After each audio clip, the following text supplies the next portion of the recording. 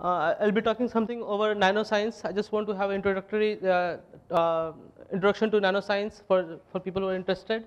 So it started with steam engines, railways, automobiles, and then came computers.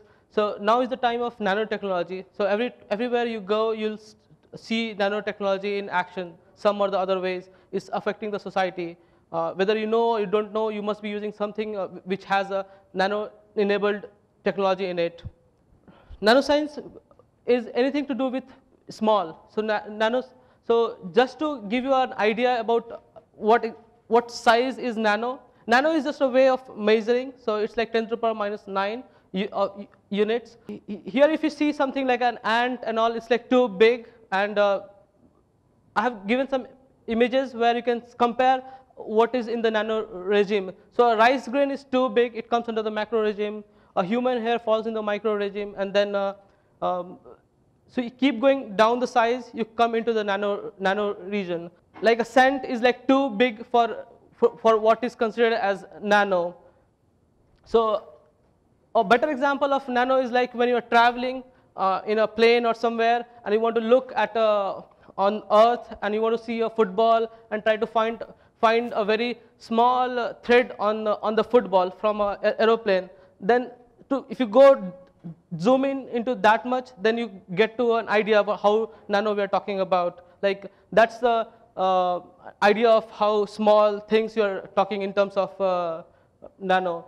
Seeing at the nanoscale. So once you want to do something at the nanoscale, you need to see it, you need to maneuver it. So for those, you get different kind of tools. So I'm just giving you a few examples where you can have like an atomic force microscopy, transmission electron microscopy. So what exactly I'm not sure if you'll be aware with those terms, but the concept is like when you want to see something big, you can just touch it and feel it, or you can see it through the light.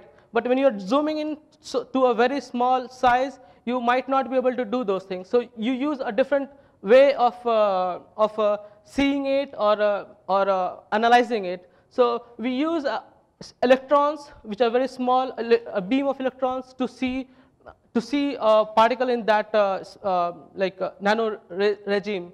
So we can use light or electrons, and depending on what technology you use, we get that kind of microscopes. Once you are able to maneuver these the properties of nano materials or nanoparticles or nano tools, you can use it in different technologies. It's almost everywhere, like in medicine, electronics, food, batteries, space.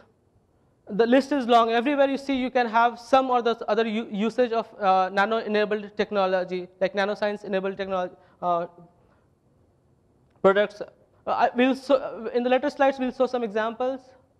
There are consumer products currently, several consumer products coming each day.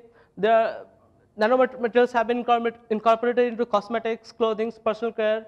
So we'll see some examples in detail. So one of the examples is sunscreen. So sunscreen is anything which you apply on your body, and it protects you from sun rays or any harmful radiation. So the way it works is like you have sun has like UV A, B, and rays, and which damages your skin. So our skin has different layers.